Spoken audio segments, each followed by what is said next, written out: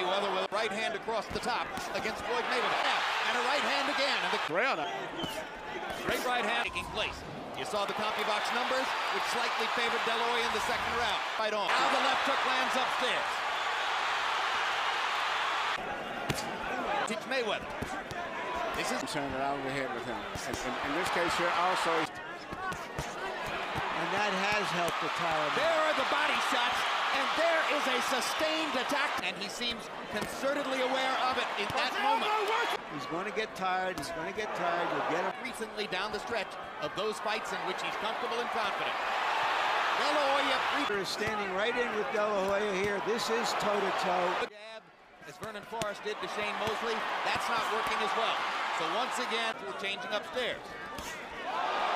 Perhaps asking Dela Hoya with a left or a right. Pretty boy, Floyd.